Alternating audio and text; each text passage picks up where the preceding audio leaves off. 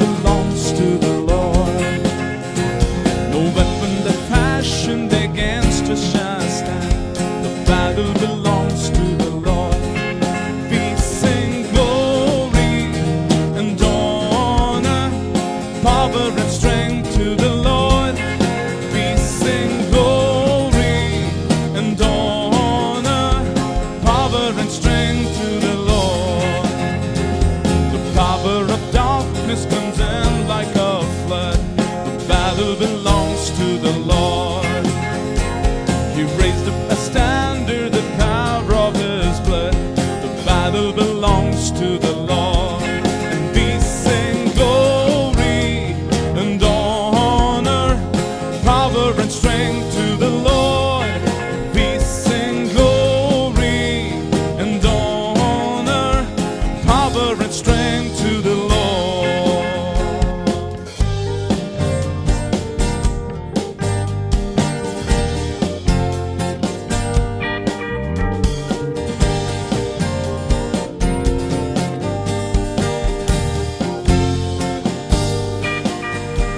When enemy presses and hard do not fear, the battle belongs to the Lord. Take courage, my friend, your redemption is near. The battle belongs to the Lord. We sing glory and honor, power and strength to the Lord. We sing glory and honor, power and strength to the Lord. We sing glory and honor, power and strength to the Lord. We sing glory and honor, power and strength. Glory and honor, power and strength to the Lord. We sing glory and honor, power and strength to the Lord. Power and strength to the Lord. Power and strength to the Lord. Greetings to all of you in the precious name of Jesus Christ, and it's such a joy to be with all of you once again. And as a doctor, I would like to tell all our dear brothers and sisters, please do not take you being safe today, healthy and being alive today for granted. Because in spite of many people around us losing their lives, we are all still alive. Why?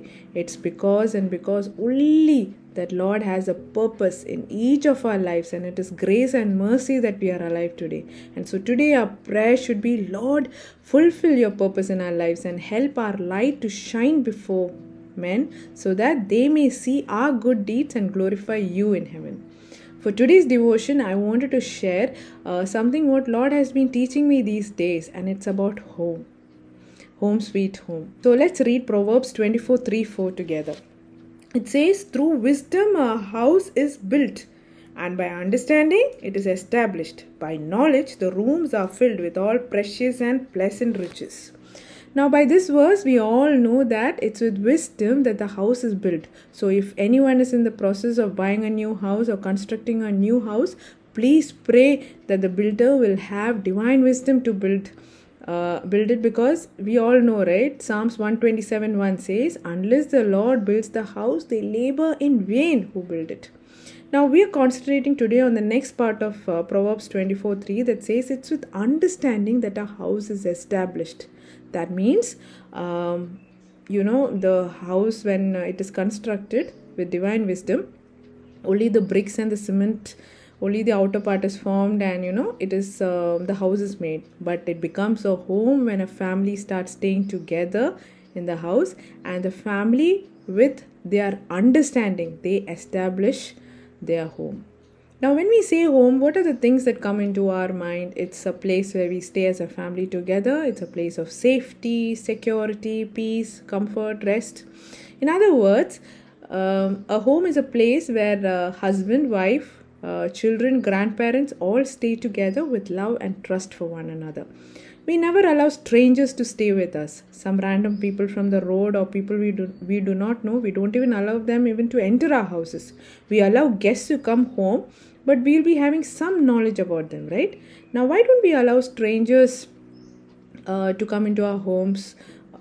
Because we do not know their intentions. People whom we do not know, we do not allow them, because in the physical realm, what can happen? They can steal, they can hurt us, they can murder, they can kill us. But this is all in the physical realm where we can see.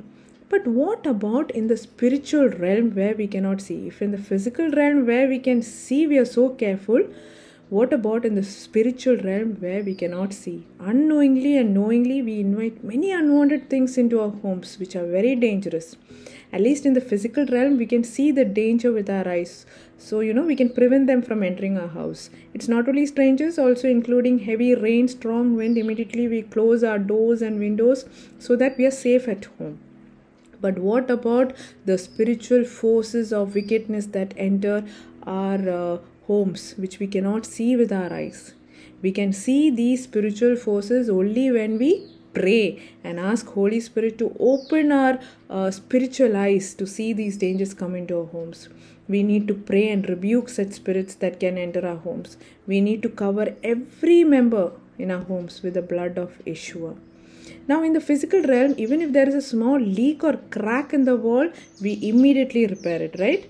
But what about when spiritual forces of wickedness, they start emerging in our homes? Do we pray every day and cleanse each and every one in our homes with the blood of Yeshua on daily basis? Now, prayer, being in the presence of God, reading the word is not done once a week or a month, or when we have mood, or one Sunday when pastor is preaching the sermon. Not that. I'm talking about prayer, individual lives, individual members in the family, and also family prayers. We have to do it on daily basis. Now, we are all very familiar with the verse Ephesians 6:12. We have been repeatedly hearing this Ephesians 6:12, and by now we should be all even by hearting it. Can we all take Ephesians 6:12? It says, "We do not wrestle against flesh and blood, but against the powers, against principalities, against the darkness, against the rulers of darkness of this age, against the spiritual forces of wickedness in our heavenly places." So it is against the spiritual forces of wickedness that can enter our homes that we have to fight against. We are not wrestling against the flesh and blood. That's what it says, right? Yeah.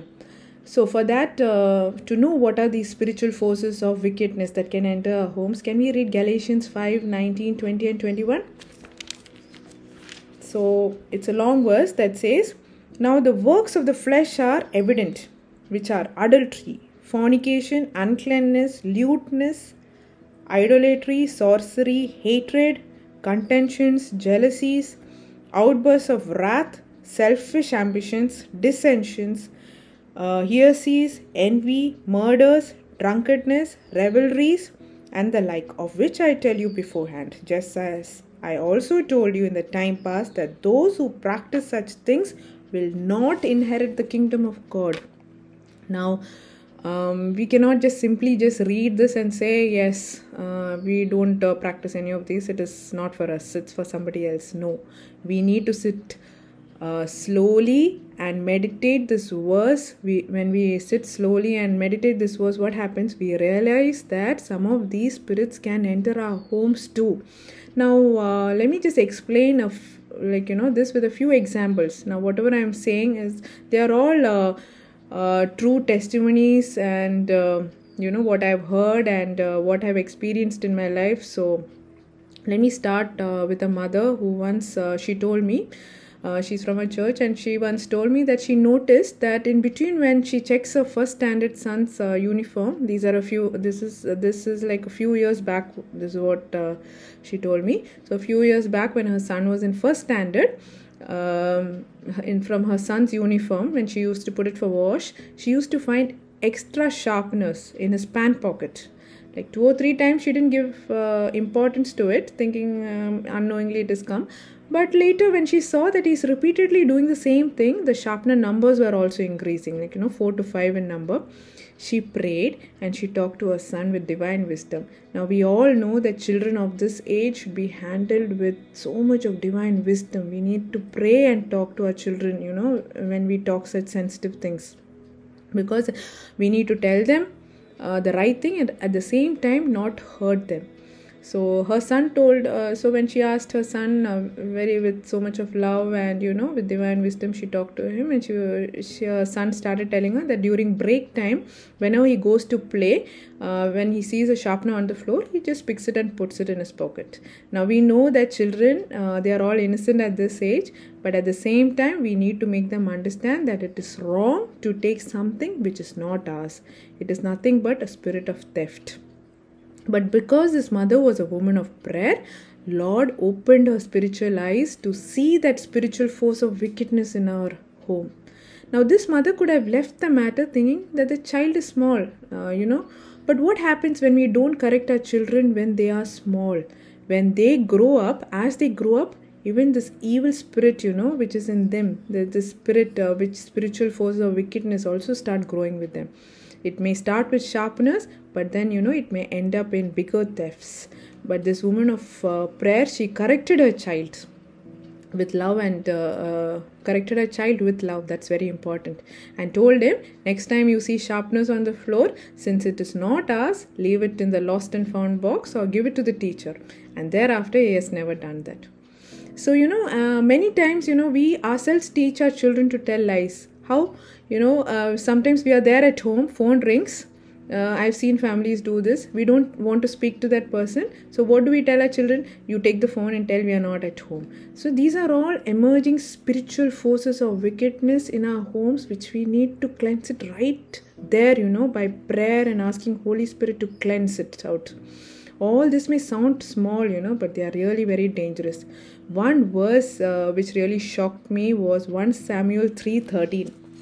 We all know that instance where God speaks to Samuel and says that, for I have told him. That means God had told Eli. What did God tell Eli?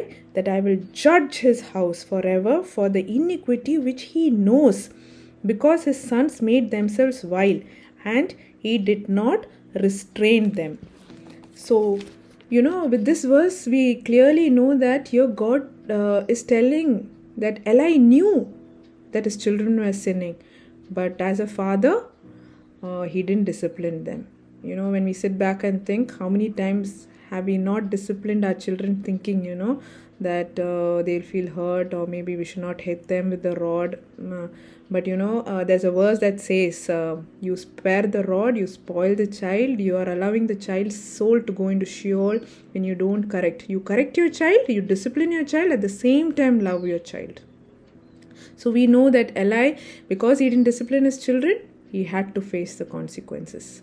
Now these are all spiritual forces of wickedness. When they come itself, we have to pray, as a family together and remove all this from our houses. Nowadays, our children are having all online classes. Along with their classes, they are exposed to online games, YouTube videos. And as parents, it's our responsibility to keep a check, on our children. Don't be too busy with your work. Earning money can be done. But as parents, we should pray and ask Lord to show us if there is any spiritual force of wickedness entering our homes through any of our family member, especially through media. As parents, we should know what our children are exposed to and pray and rebuke such spirits. Then there are many husbands and wives, they have passwords on their phones which they don't share with each other. Why? There is where we have to check. Passwords can be there. I'm not saying we should not keep passwords. That is, we keep passwords for the phone so that outside world, we keep the phone safe from them. But not in a house where, husband and wife keep passwords from each other. When there's a password on the phone, we don't want the husband or wife to check the phone. Check for the spirit of sexual immorality emerging into our houses. Chatting unnecessarily with opposite sex at wrong times. For professional purpose, it's fine. But unnecessarily. We all know what is right, what is wrong. But that spirit of wickedness, when left unchecked, can destroy our homes. So leave your phones. You come back from work, keep it on the dining table, just leave it there, and then spend time with each other. Spirit of slandering, gossiping about others. When you sit as a family together, you tend to talk about neighbors. Maybe you talk good about them. Talking good about them, learning nice things from them is fine. But trying to put them down, talking, gossiping about them, or coveting their things, like oh, they've got a Mercedes, they bought one Mercedes, we should buy something better than them. Better car than them, better house than them. That's not the things to be discussed when you're sitting as a family together. What are the things? Deuteronomy, it says, in 6, you talk to your children about God. Spend quality time with them, asking them. Bible quizzes can be done. Just randomly, maybe you would have read something, so just ask something from that. Then they'll go and check. They'll ask you something. So this is how you spend as a family quality time together at home. Spirit of anger can come unknowingly into homes. This has happened to me, so that's what I'm saying. I want to tell my testimony. So after stressful work in the hospital, when I come home and I see we are blessed with 2 sons, so I see them fighting on something, and immediately, without even asking them, I just start shouting at them, and later I realize that I have overreacted. My husband has corrected me many times on this. He tells me, don't bring your work stress home, and that's when I realized my mistake. So now what do? I listen to messages, I listen to praise songs, speak in tongues while I drive home from work. So it helps me to, ease out before I reach home. So now I try my level best not to bring that spirit of wrath, that spirit of dissension or irritation, to come home. That's there in Galatians 5, 19, 20, 21, that spirit. Now what I said so far are only a very few spiritual forces of wickedness. Now, if we sit and meditate on these verses, there are many other verses which will talk to us, and pray and ask Lord to reveal to us the spiritual forces of wickedness in our homes. And if we confess as a family all our family's iniquities, He is just and faithful to cleanse all our unrighteousness. Maybe one thing that we practice at home is, when we sit as a family, we all say, some things we shouldn't have done, but we did it by mistake. Maybe get irritated or shout back at our parents, small things. So when our children will open up, and then we all sit and confess our sins and pray and say that we do not want to repeat it. So have family prayers daily in our homes. If possible, hold hands and pray and prophesy Bible verses loudly into our homes. Let every brick and every small the walls, every thing in our house should hear those Bible verses. So it's good that we can keep speaking out our Bible verses loudly into our homes. Prophesy them. Pray and rebuke every evil spirit emerging into our homes. Holy Spirit will surely open our spiritual eyes to see this. We together pray that every spirit of darkness will leave our homes. We pray it in faith. Yeah. And lastly, Proverbs 24:4 says, it's with knowledge that the rooms are filled with precious and pleasant riches. Now, before we buy things for home, please pray as a family and then take decisions. I'm telling you this from our mistakes. We have, impulsively bought things, but then later realized, we shouldn't have got. Then we realized that, we didn't pray and take a decision. All this life teaches us, right? Yeah. So Jesus will give us the discernment of what is right and wrong when we pray. Also, I've heard our pastors tell us, be very careful when we buy show pieces when we go on trips. Some of them have got significances in spiritual realm, which we cannot understand with human understanding. We need to have divine wisdom. We need to have gift of Holy Spirit, of discernment to know what is right and what is wrong. Now, just stop with 2 more verses. When I read Zechariah's vision in Zechariah 5, 1, 2, 3, 4 verses. Let's read that together. Yeah, so it says that, then I turned and raised my eyes and saw there is a flying scroll.